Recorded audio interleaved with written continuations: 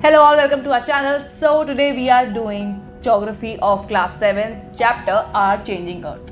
So in this chapter we'll learn about lithosphere plates, the movement of these plates beneath the surface of the earth, and you will read about the various types of forces that causes these plates to move. And also you learn different kinds of landforms, work of a river, work of a sea waves, and a lot more. So now let's see the exercise of this chapter. Your first question is, answer the following questions. The first part is, why do the plates move?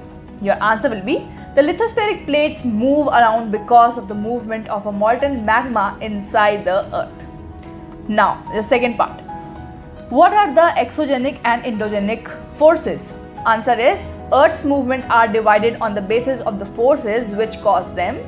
The ones that work on the Earth's surface are called exogenic forces, while the ones that work in the Earth's interior are called endogenic forces.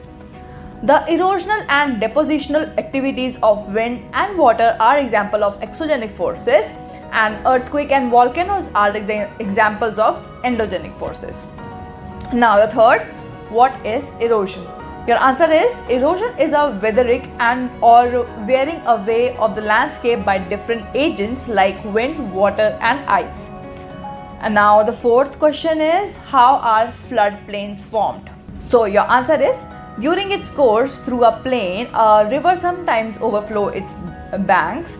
This leads to the flooding of neighborhood areas.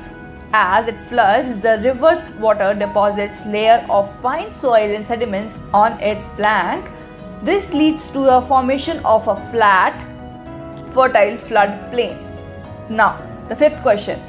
What are sand dunes? Your answer will be, in desert, when wind blows, it lifts and transports sand from one place to another. When it stops blowing, the sand particles fall and get deposited in low-lying structure called sand dunes. Now the next question is, how are beaches formed?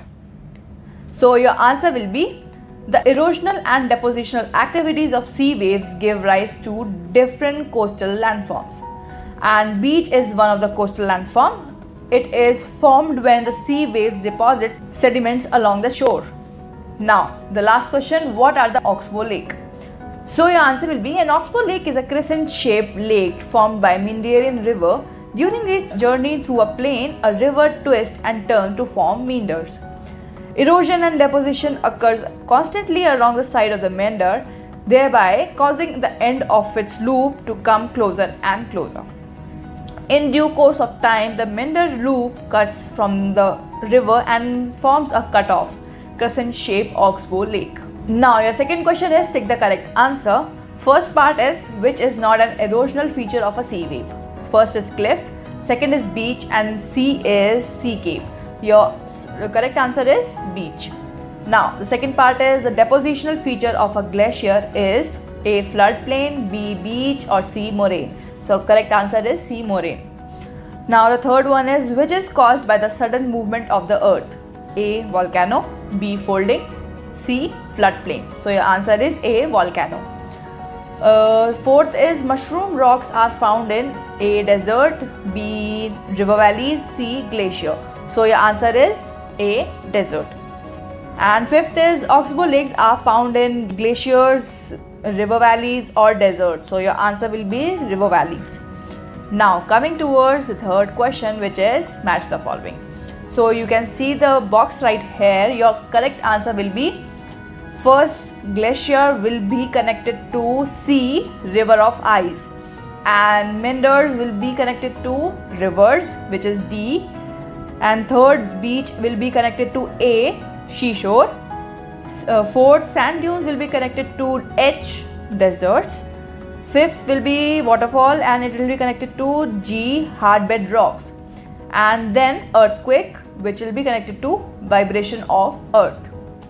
Now, fourth question, which is, give reason. A is, some rocks have a shape of a mushroom. I'll dictate the answer first. First part, in desert, one can see rock in the shape of a mushroom, which with a narrower base and a wider top. These are known as mushroom rocks.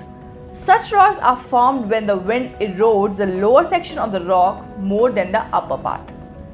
Now the second is, floodplains are very fertile. Your answer will be, floodplains are formed as a result of a depositional activity of rivers.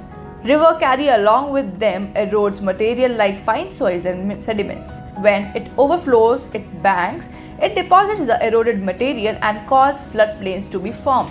The deposited material makes the land fertile. Now, the third one is, sea caves are turned into stacks. So your answer will be, stacks are formed as a result of erosional activity of a sea waves. When sea waves continuously strike rocks, cracks develop in them. As these cracks become larger and wider, hollow caves get formed on the rock. These are called sea caves. As the waves keep striking the rocks, the cavities become bigger and bigger. With only the roof remaining at the end, such structures are known as the sea arches. Further erosion breaks the roof and only wall remains. These wall-like features are known as stacks. Thus, sea caves are ultimately converted into stacks. Now, the last part, building collapses due to earthquake. So, your answer will be, earthquakes are the sudden vibration caused within the Earth's surface as a result of the movement of the lithospheric plates. Such vibration, when they are of a high intensity, cause damage to the things on Earth's surface. Various human-made and natural constructions can break down and collapse under the effect of vibration because they are situated on the Earth's surface. So coming towards the fifth question, which is, observe the photograph given below. These are the various features made by a river. Identify them and also tell whether they are erosional or depositional or landforms formed by both. So you can see the picture right here. Your answer will be, first photograph, name of the feature is waterfall and type of erosional, depositional or both will be erosional. The second picture is, name of the feature is meander and type is erosional and depositional. Third picture is floodplains and it will be depositional.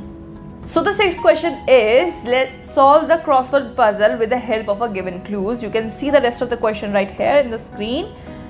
And your answer will be, cross second is meander. And I'll be dictating the first, cross 1.